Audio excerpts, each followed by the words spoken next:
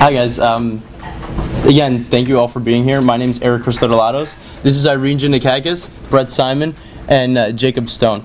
So we're going to pick up where the other groups left off, and we've heard a little bit about what ACRE is and what it does, and we've heard about potential partnerships with the state and potential partnerships with the university. So now we're going to turn to how knowledge from and partnerships with the private sector can augment the other group's recommendations and play a critical role in making ACRE the center of clean tech culture in New York City. So just want to remind you of our the three goals of our capstone. First is the long-term financial security. The other groups talked about it also. We're asking how can the private sector play a role in ACRE's financial security. The second is we want to establish a strong entrepreneurial culture in New York City. How are we going to develop the physical and human infrastructure to keep that going? And what's the role of the private sector in that? Will ACRE need to look different? And third, and most importantly, we want ACRE to be the center of a clean tech entrepreneurial revolution in New York City. So just a little bit about how we went about this. We read a lot, but also we conducted, had the privilege of conducting interviews with business leaders, with incubators, with other incubators around the country, including Austin, San Diego, and Boston, and with the ACRE tenants themselves. So we want to thank the people who we've spoken to for coming out here and for actually taking the time to speak with us. So thank you. So I just want to talk a little bit about corporations and sustainability. Anybody familiar with this advertisement? Anybody know? Anybody seen it around the city? Really? I'm sorry? No? Times Square. Yeah, it's in Times Square. It's Times Square. I loved it. I actually really, no, I'm serious. I really went and bought a Coke when I saw it.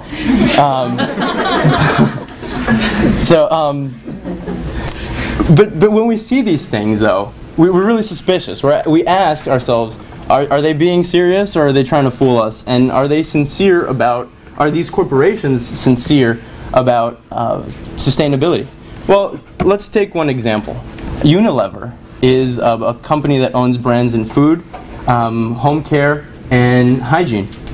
And they envision a future of restrained resources. So they're taking that future, that vision, and employing it in their corporate strategy. And they're coming up with cleaner products and cleaner technology. So we see that there can be corporations and sustainability together. It's not an oxymoron.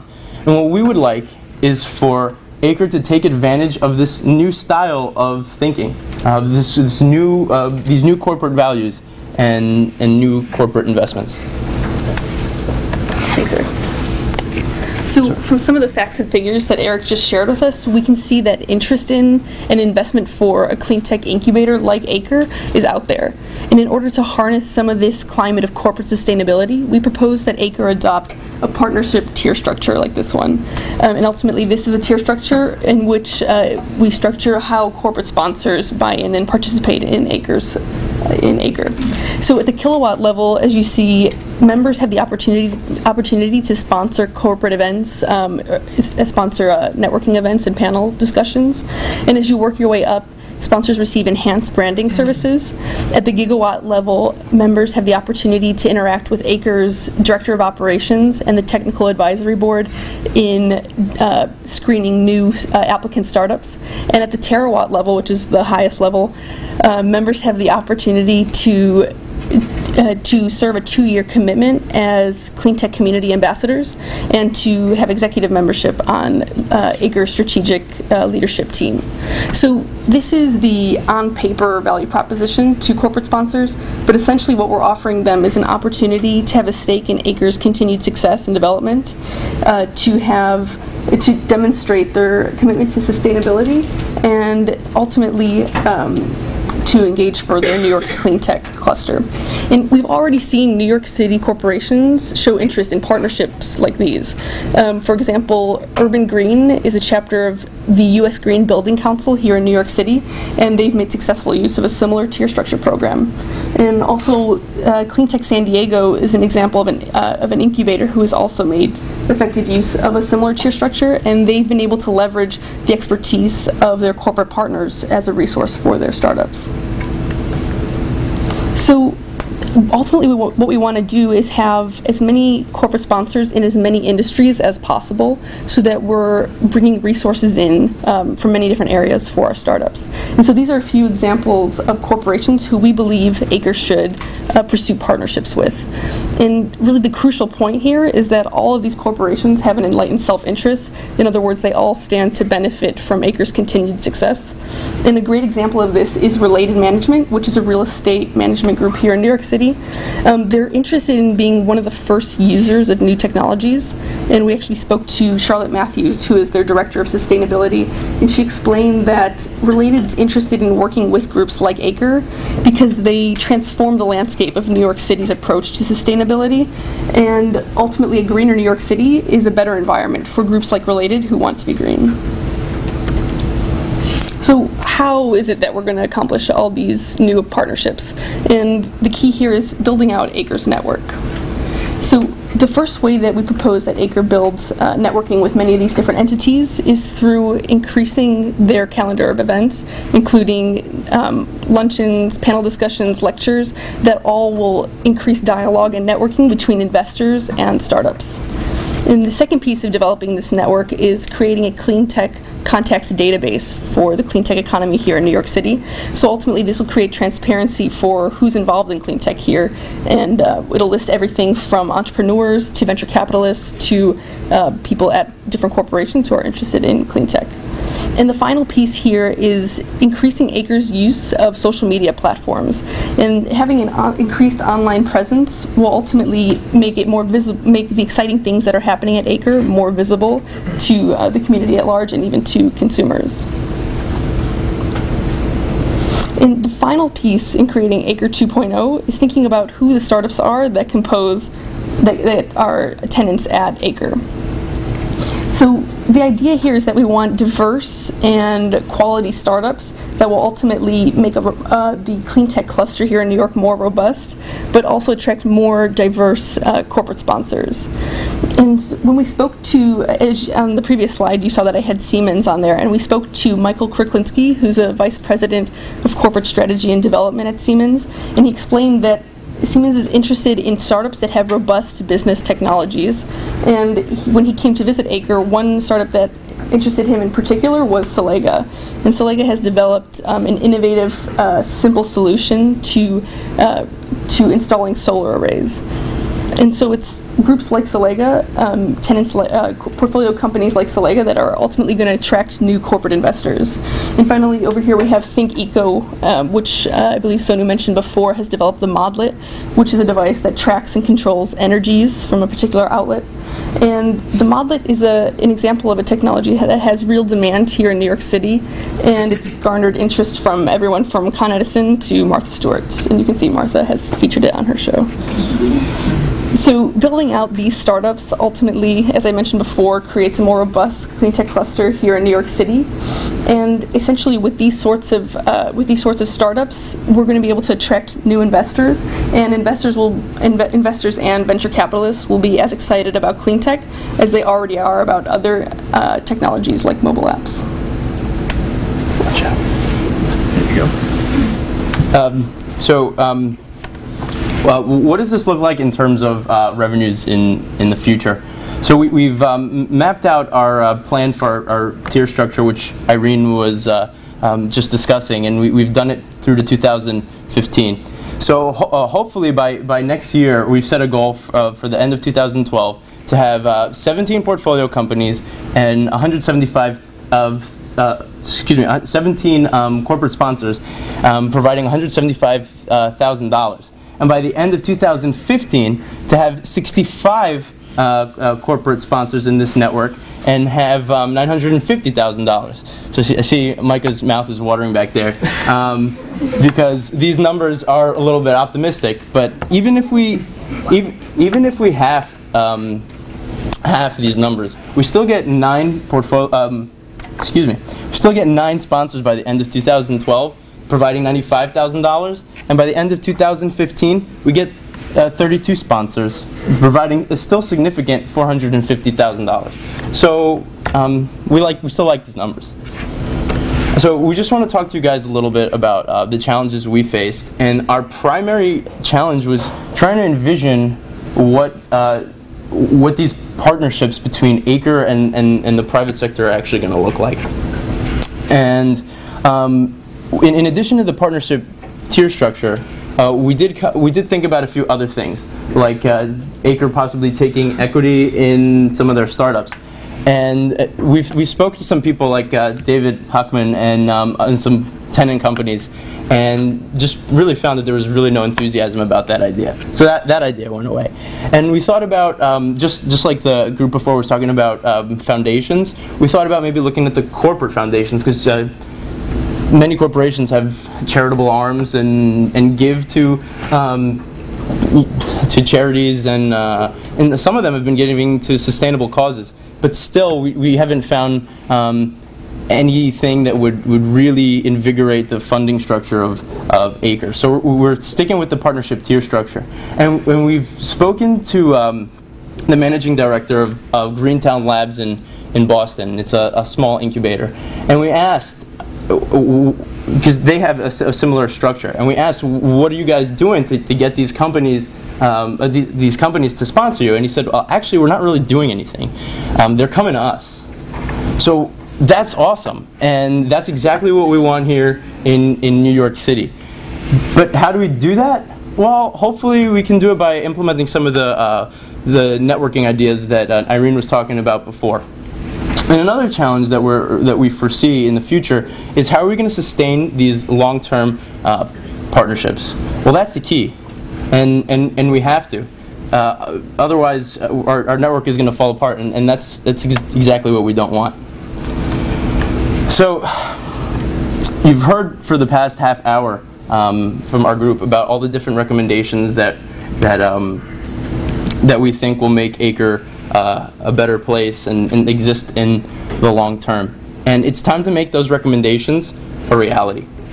So together, we're trying to make a network that will make New York City a greener and greater city, a network that will be sparked by this entrepreneurial spirit that we so want. And at the center, we're going to have ACRE. ACRE is going to be the facilitator, bringing all the government and the corporations and all of us and our moms and bringing them all together.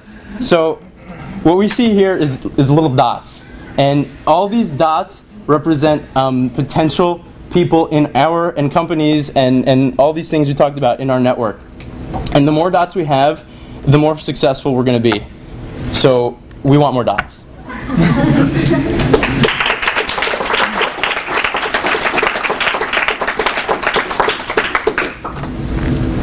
Yes?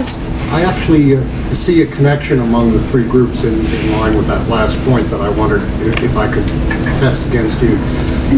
One reason corporations often sponsor things, which you didn't really touch on in your slide, is beyond the image benefits of being associated with clean tech, is they want access to students. They want access to students who've been trained in the latest and the greatest.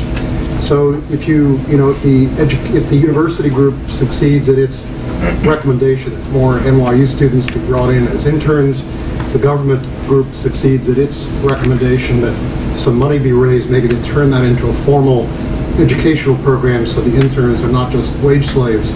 Now you got something, now you got something potentially you can offer corporate sponsors that goes beyond putting a logo on the wall. You've got early access to NYU students who've gone through the program, maybe even picked up some formal credit, co-op credit. And I don't want to put the burden unfairly on your group because it involves really all three, but if anybody wants to react to that, I'd be interested in your thoughts on that as a connecting thread. That's definitely a wonderful idea, and our ideal goal is to mesh the three groups, because ACRE clearly can't be sustained from any one direction. So the three together will have to work in tandem, and maneuvering students for eventual corporate paths would actually be an excellent method of that. and could be actually something we could think about for the partnership tier structure to add in.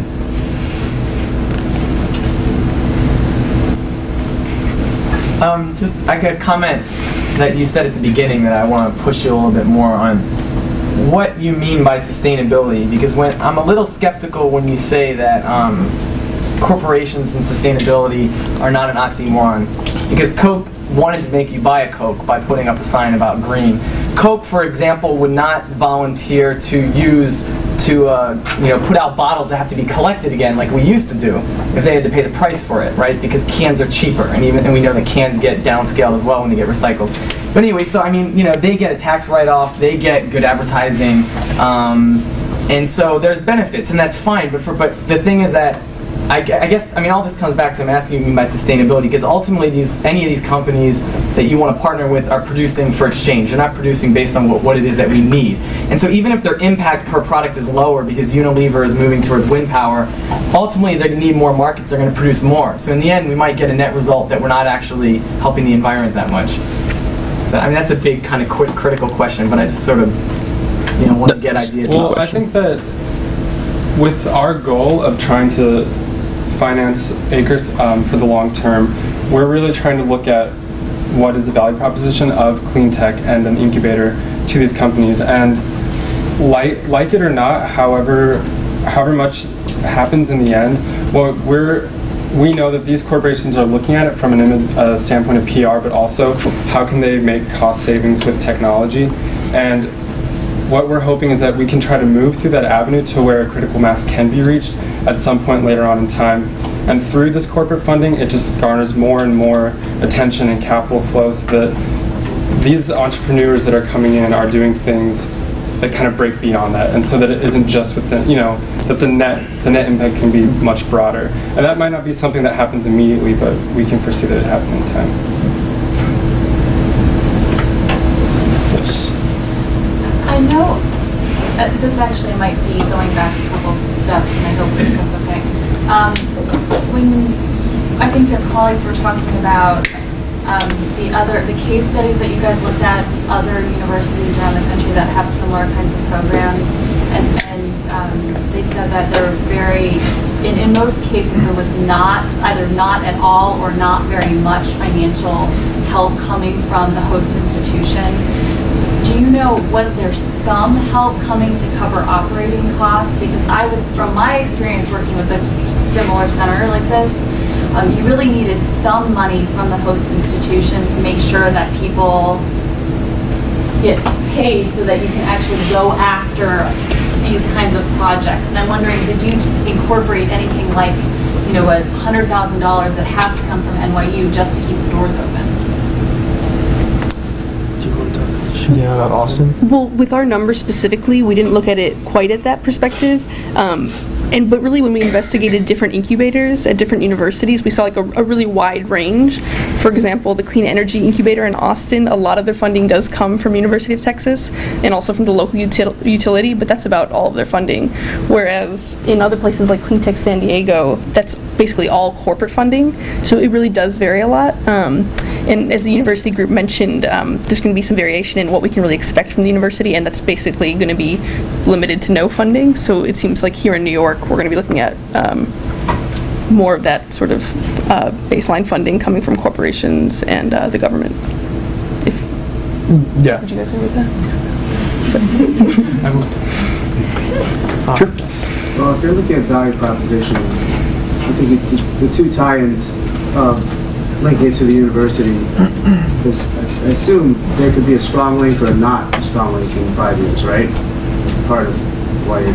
Yes, that's something we evaluated whether ACRE should stay with NYU Poly or not. You're right, exactly. And to my neighbor's point here, have you talked to the corporation in terms of what they're really looking into it? I mean, the outsider's perspective would be access to sharp students, access to the actual ventures for potential follow-on funding, investing in the incubated companies, and perhaps just being able to work with these companies and have, like Siemens would have a would put a positive impression on the incubated companies, and they might want to work in partner in the future. We did. I think those. I don't think they're doing this for advertising and for the greenwashing effect. They can do that in Times Square without ACRE, right? So you really need the university tied in, otherwise you're not going to get that flow of students through ACRE. And so those are the two things I would say you would want to push. Assuming that you would graduate to being the negotiating committee with the corporations. I mean, we did speak to some corporate sponsors who said they really want to look at ACRE for quality startups, and that's the thing that would attract them most. Additionally, beside the other benefits that ACRE can offer for networking, new ideas, and business capital that it could garner. Anything to add to that? I know we're running out of time. Really quickly though, we did talk to someone from Siemens. They said they would be really interested in sitting on a board for mentorship of the startups to really try to get their concept down, see what they can be doing to increase revenue, just general kind of workshopping, and that they would be really interested in taking on some technology if they found that it was really high impact and something that would work well within their system.